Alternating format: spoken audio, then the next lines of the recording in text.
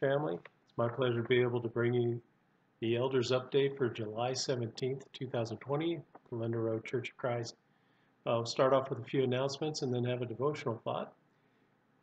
First off, our drive-in service will be this Sunday at 10 a.m.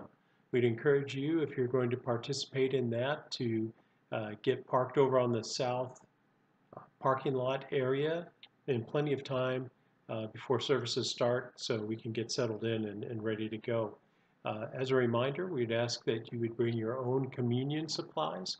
If that's a challenge for you, we will have some offered, and you can take advantage of that by pulling in the north side of the parking lot over by the Maverick and pulling around to the overhang at the front entrance.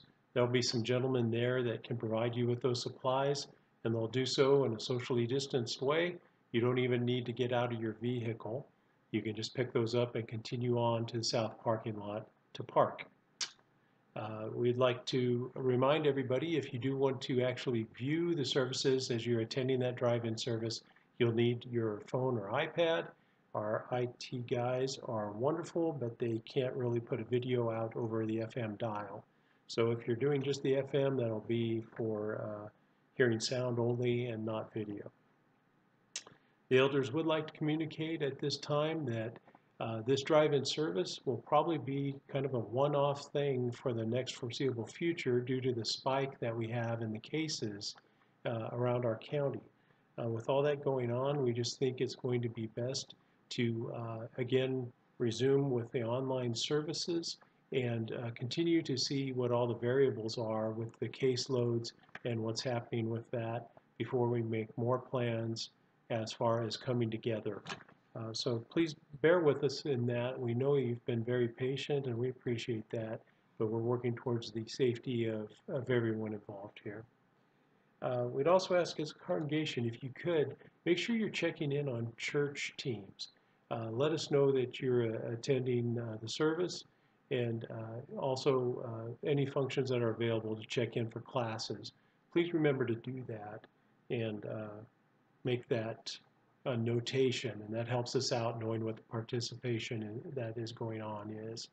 And towards that end, we know that some are having still some difficulties with some of the church team app and how to use that. So we are going to have a card made up. It'll be a small laminated card that will be mailed to everyone, and this will give us just a quick rundown of the various commands that can be sent by text, the response that you can expect from the text that will come back to you, and then how to punch into that and fill everything out.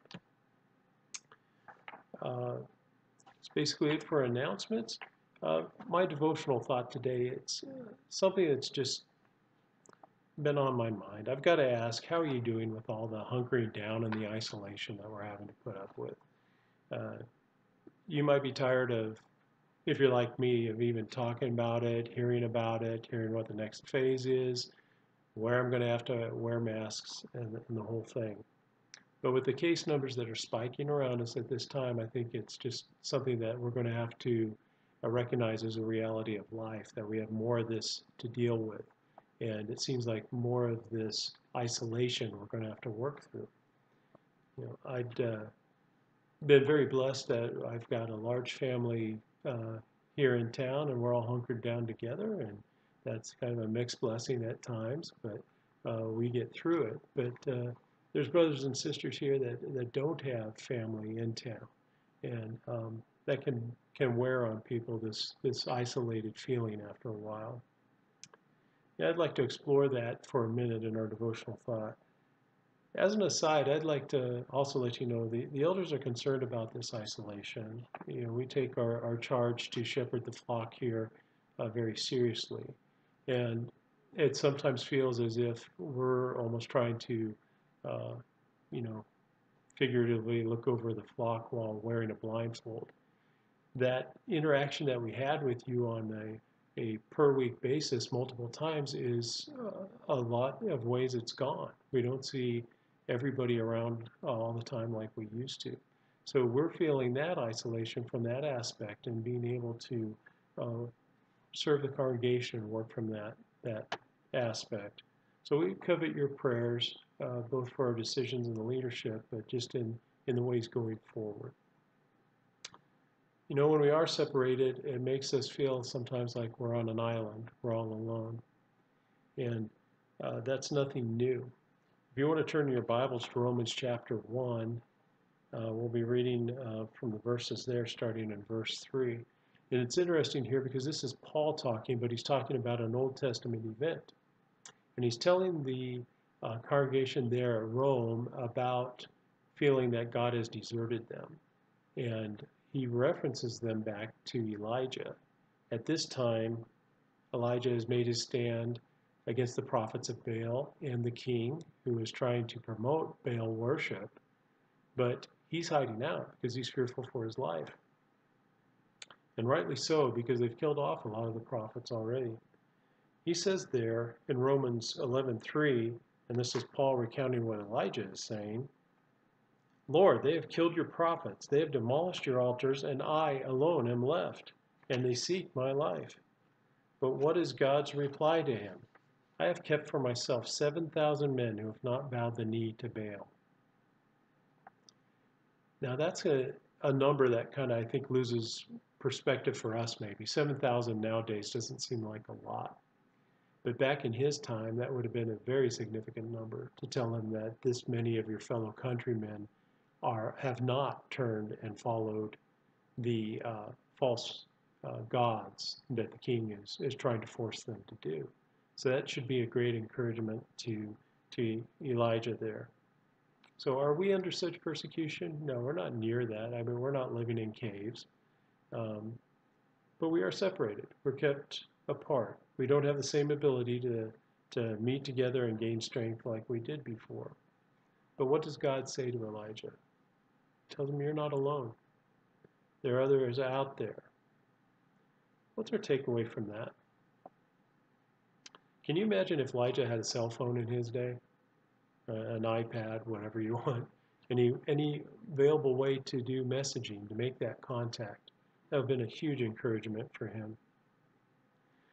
Are you being an encourager?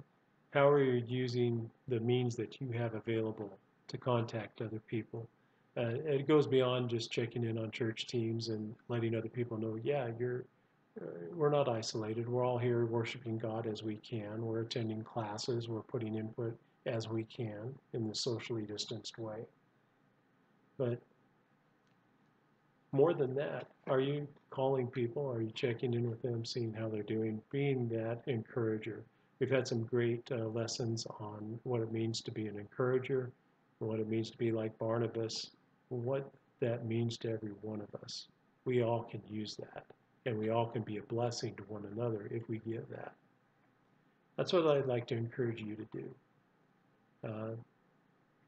So the lesson's yours as far as that goes. But again, we want you to know we love you. We hope things are going well for you and your families and all of this. If you have any need, please let us know either from the normal channels. There's a prayer request that you can get in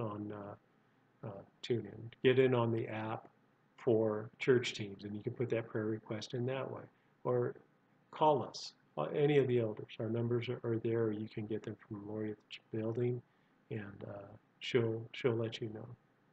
Whatever need you have, let us know. We want to be in contact with you. We want to know how things are going in your life. Okay. Well, we love you. God bless you today, and take care.